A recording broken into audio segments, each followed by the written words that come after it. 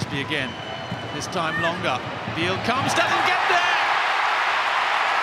Madison Haley, just 3 minutes on the clock. And Sydney FC have that early goal that has proved so elusive in recent weeks. A dream start for Sydney FC.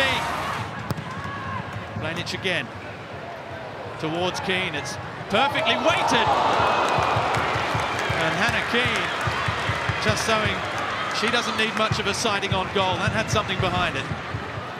Hawksby, ball again, back post, and again, the header, it's in, and it's Nat Tobin, the Sydney captain, in her 100th match, the player that almost left at the start of last season, called up the coach and said, please, can I play again? And Miura said, yep, and you can be my captain. And here she is on the score sheet in the grand final. Now Steer, Keane's in the middle, early ball comes near post, it's a great run! And it just didn't have the power to beat Wyman, but it was on target again from Hannah Keane. In and around the edge of the box. With Lowe, for Rule, oh, the nod down for Hawksby! Well, it was there to be struck, it was there to give Sydney an almost unassailable lead, and she couldn't do it. McLean, long, back towards Madison Haley, fantastic control, now fine!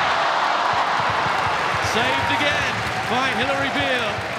And now Abini straightens up, driving between two.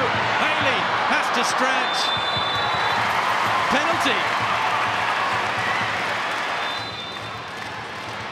To make this 3-0. And she does so.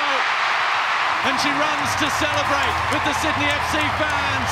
And her teammates do too. Surely now, Sydney FC are shaking that grand final hoodoo off their back. And now Madison Haley for the finishing touch. And she's got it. And now the celebrations can really begin. Stoppage time.